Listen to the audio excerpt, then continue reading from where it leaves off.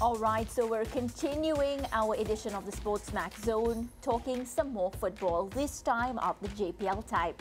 Well, as the Ray and Nephew Jamaica Premier League resumed early on Wednesday with Round 5 action, here's a reminder of the results from Round 4. So we have Malines United blanking Chapelton Maroons 4-0, a 1-1 draw between Humberline and Harbourview. Portmore United a 2-0 win against Bay United. Waterhouse 1-0 against Tivoli Gardens. Cavalier 4-1 versus Dunbeholden.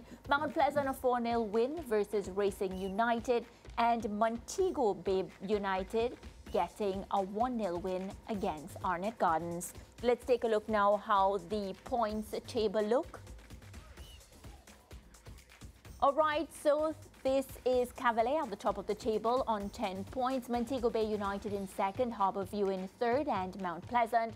They round out the top four. Then, of course, in fifth and sixth position, we have Portmore United and Waterhouse. At the bottom of the table, you can see Tivoli Gardens and Dunbeholden. Remember, the top 6 teams qualify for the JPL playoffs. All right, well, apart from that, now Round 5 got underway with Portmore getting a 2-1 win over Harbourview. The Dunbeholden, Tivoli and Racing United Cavalier matches were both postponed due to weather conditions. We have 4 more fixtures to come later today. That would be with Waterhouse hosting Bay United at 6 p.m. local time, that's 7 p.m. in the Eastern Caribbean, before Montego Bay United welcome Malines United to the Catherine Hall Sports Complex at 7 p.m. local time. Well, Chapelton Maroons are currently facing Humberline live on SportsMax 2. And of course, as you can see in our live look in Chapelton, 0-0 against Humberline in the 25th minute lands. So, no goals yet. Ricardo always teases me because I like matches with a lot of goals. So none of that for me just yet. Yeah, and it's good to see the upcoming matches on it. Gardens taking on Mount Pleasant. That's a 7:30 game at the Trenchtown Sports Complex.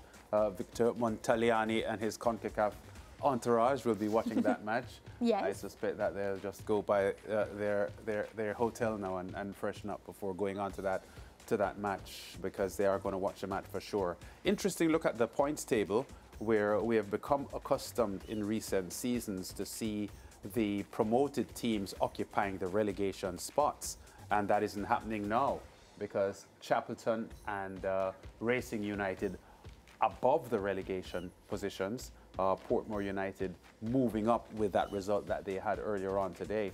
But I know it's early in the season, but Tivoli and Dunbeholden to be occupying the relegation spots at the moment looks almost incongruous. Yeah, looks because strange. these are top teams. I suspect that they will recover and move up, but I'm happy to see that Chapelton Maroons and Racing, at least for now, are not occupying those relegation spots, because we've grown accustomed in recent times to see the promoted teams going back down to the parish leagues immediately.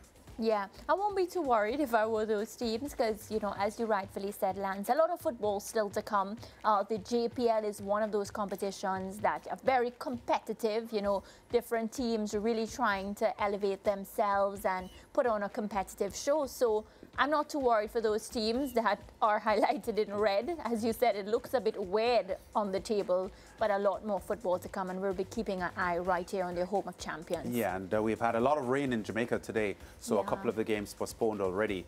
But as we saw there, the Humberland, Chapelton Maroons, Clarendon Derby is on there at the Trenchtown Sports Complex, and we hope that the weather holds good for the big match later on this evening, and so we get the JPL off to a good midweek schedule. We go to break. Still a lot more to come on the SportsMax Zone. Back in a moment.